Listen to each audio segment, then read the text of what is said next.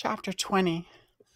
I may not have unraveled the mystery of why I was here, but I had found someone I could trust and bless, and Freddie. I began to have some confidence I could unpack the whole experience with their help, and I tried to remember what they said, and more to accept the circumstances of my life. They would share with me whatever they could, and show me how to live. Our associations had to be purified. End of story. There was no other way. The violence was a byproduct of a corrupt social fabric within which we all were woven. The fabric was tearing apart at the seams. This was not unnatural.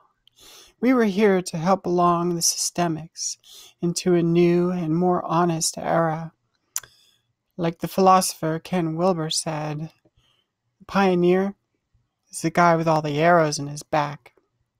The best of us had a heart that beat out a repatterning of life that made them naturally bristle. We were rejects to them. They were repulsed. But secretly, they wanted what we had.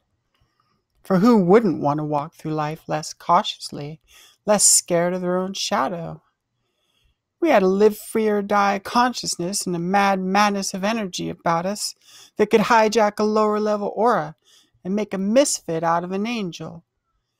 And the quality of life was good, for it left the past behind and the future ahead, and was an unsensational, momentary DIY kind of issue the world really needed. I believed. Outside of the violent necessities, we brought a fresh take on a stale atmospheric, and there was no stopping us.